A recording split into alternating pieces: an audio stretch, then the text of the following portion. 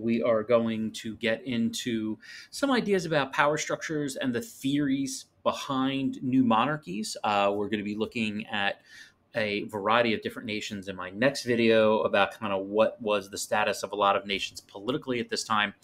And we're going to see some of the actions and some of the theories behind it. And really, the big idea that I want you to understand and keep in the back of your mind is this idea of what can nations do and what will they do in order to centralize and strengthen the power of the federal government. So, once again, the main influence as the early part of the Renaissance was getting through is Machiavelli. We've talked about him in my videos before. His idea of you have to have a strong central power. The prince needs to have all the power. The prince needs to do whatever he can to get things done. It might be considered dishonest. It might be scary. He might be feared rather than loved. And that's okay. And so when we look at that, the big theme is that idea of let's centralize power and what can we do to make the government stronger. All right.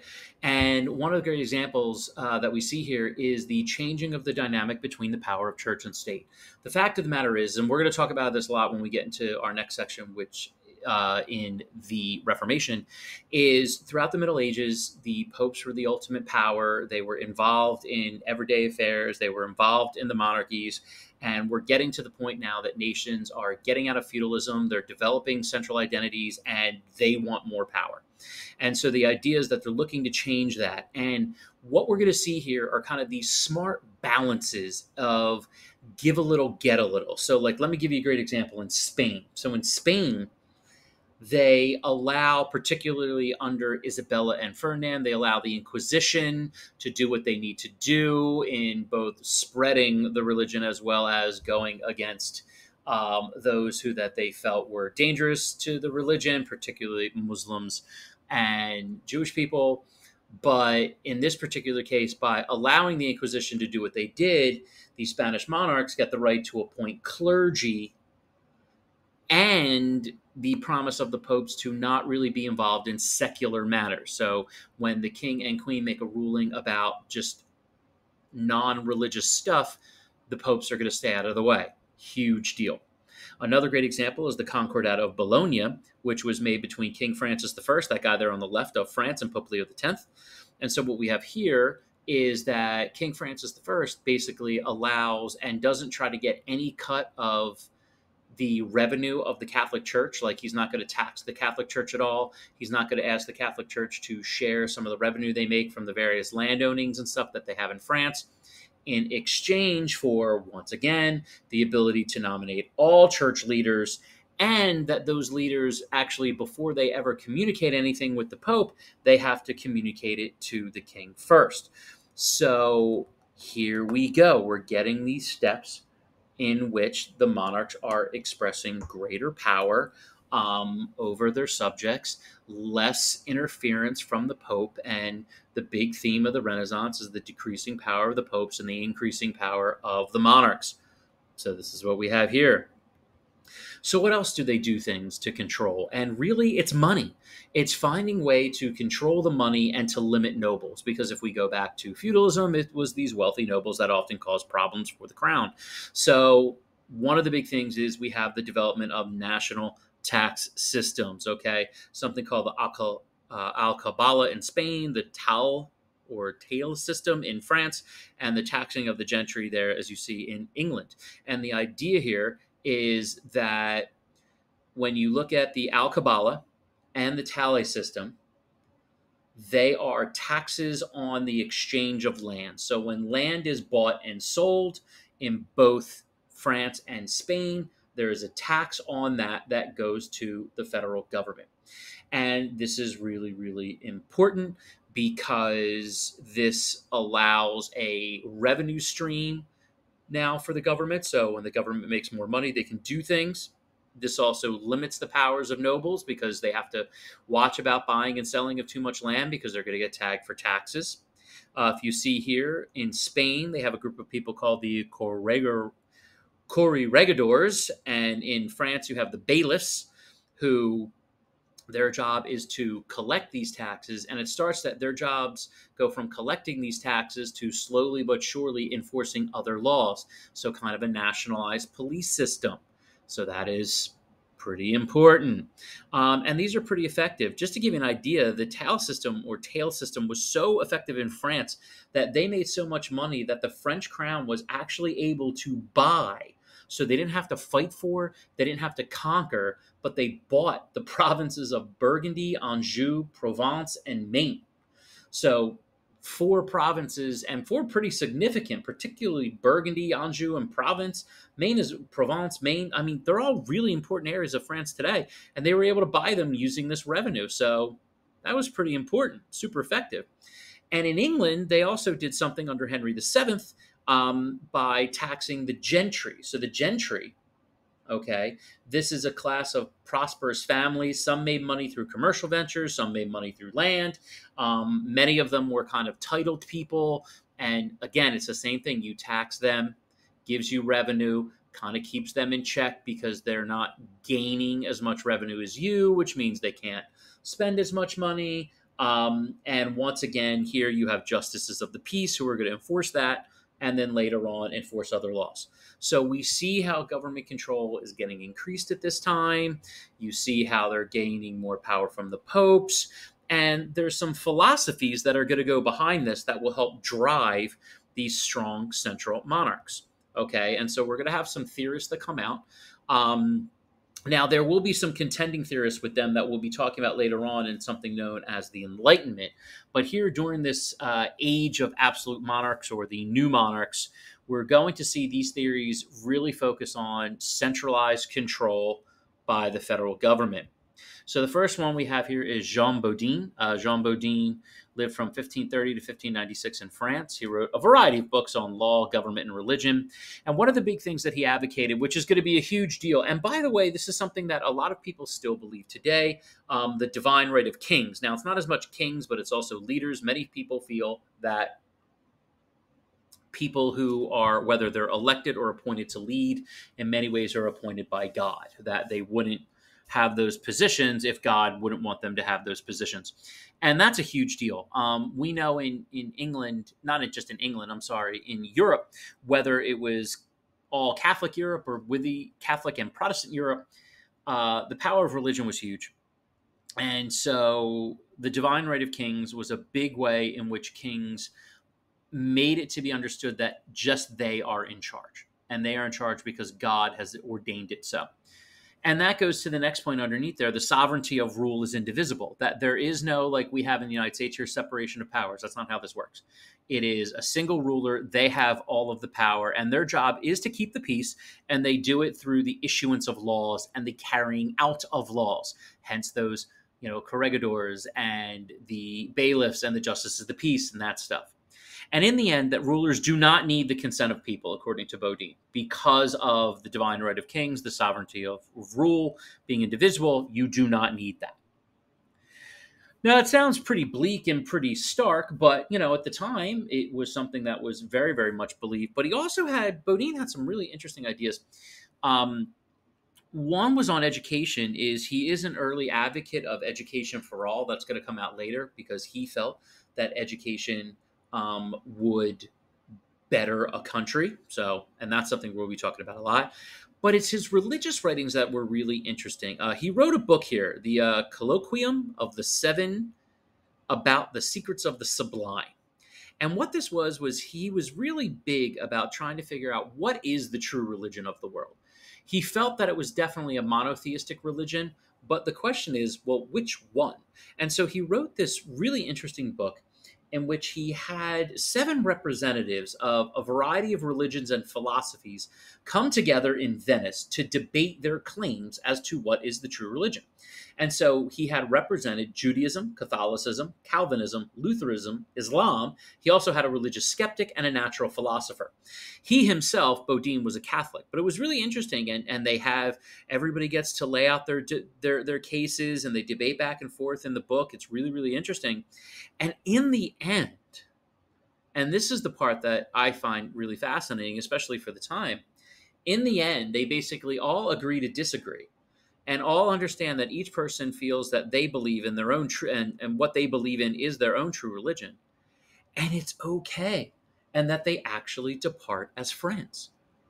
Not surprisingly, kind of more orthodox people on all sides of these types of religions were not particularly fond of this book, got them in a little bit of trouble, but this concept was pretty revolutionary at the time, and I think it's pretty cool. Um, he also believed in the patriarchal role of the family, strong central leadership from men, and that's really important to the fabric of society. We've talked about that a little already. We'll continue to talk about it in the future, so no real surprises on that one. But the religion one I thought was really interesting. Another pretty influential guy here is Hugo Grotius. He is from the Netherlands, really big on law and rights. He lived from 1583 to 1645. Pretty, I mean, talk about an intelligent guy. This guy went to college when he was 11, graduated with a doctorate in law from the University of Orleans at the age of 15. Wrote about a lot of things, was very passionate about religion. He actually got in trouble over debating religion, in which he was sentenced to a life imprisonment in jail. But he was able to somehow, and I'm not exactly sure how, I'm probably going to look that up a little bit more, but he was able to evidently escape prison and flee to France. And he spent much of the rest of his life in France and Sweden, in which he was free. So he was really big on international law, and that not only do we need laws that govern, internally, but we need laws that govern nations in their interactions with others. The big influence here is the 30 Years' War. We're going to be talking about the 30 Years' War. I have a whole video on it. But basically, this war was awful. It will be the largest war in Europe, death-wise, until World War One. Yes, bigger than the Napoleonic Wars.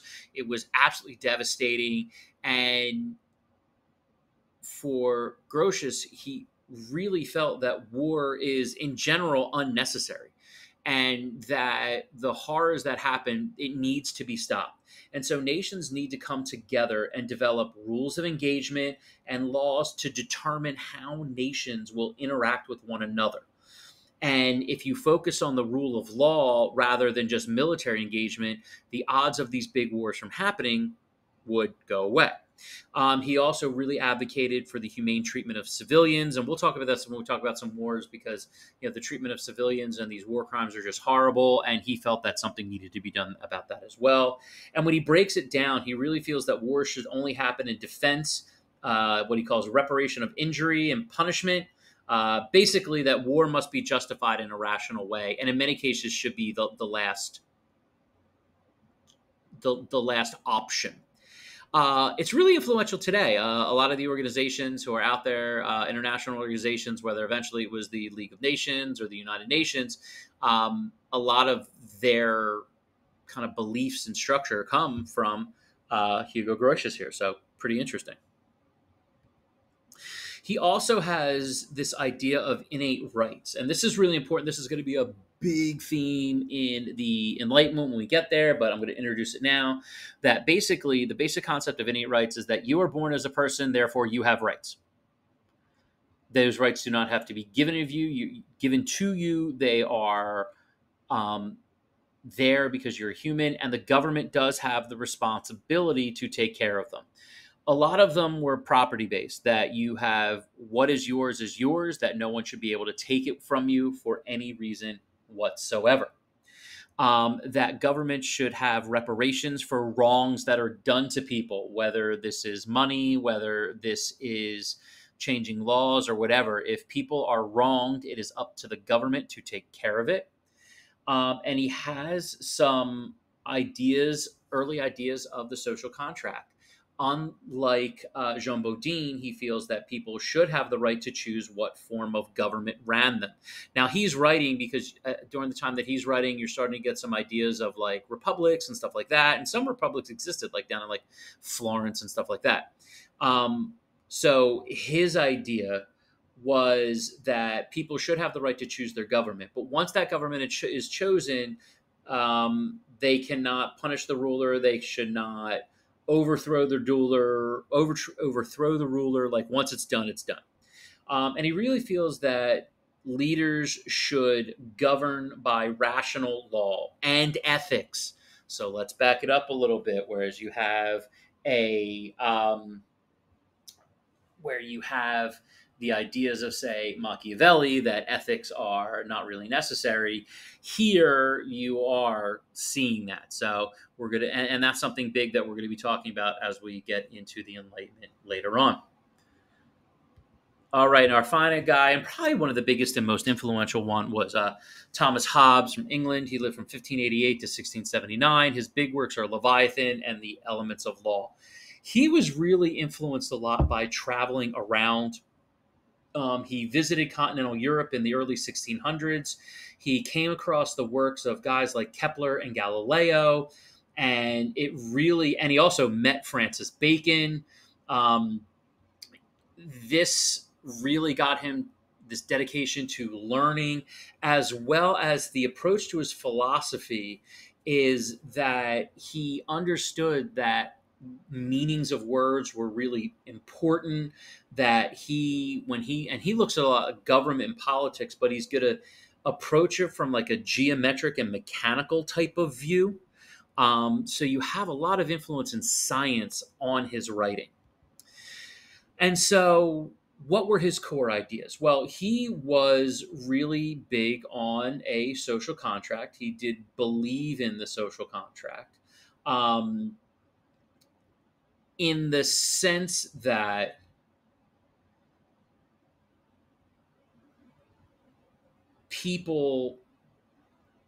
the government is there and should be there to protect people.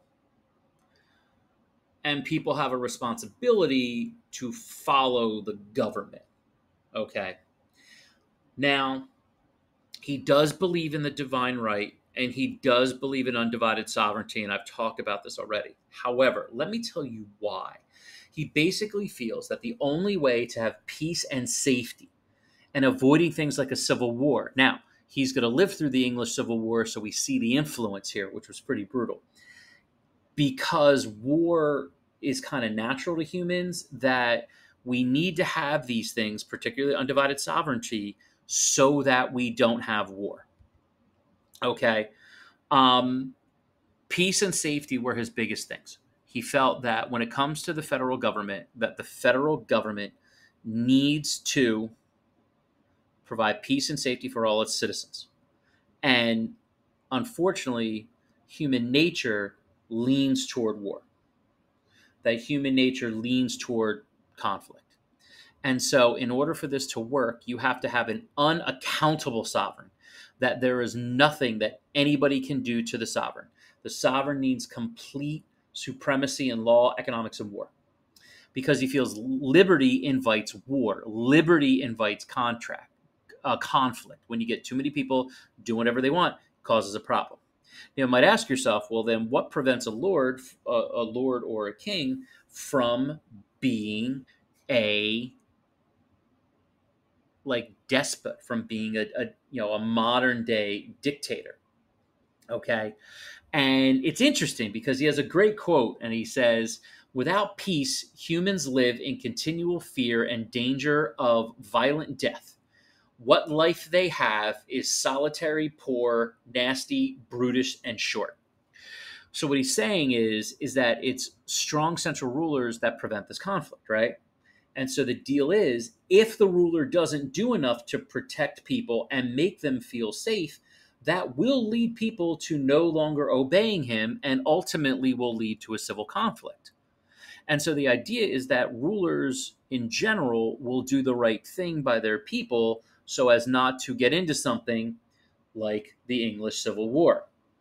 The interesting thing, so the English Civil War, which we haven't talked a ton about yet, the English Civil War was the forces of Parliament versus the forces of the monarchy. So when the parliamentarians won the English Civil War, he actually had to go in a little bit of hiding for a little bit of while. But then when the monarchy got restored after the death of Oliver Cromwell, he was kind of okay again. But this was really, really powerful. This idea of the unaccountable sovereign had huge influence moving on, and we're going to see how that all went into processes in my next video. Okay. So hopefully you guys got a little something out of this. You understand some of the themes and theories that we have moving forward. And I'll see everybody soon.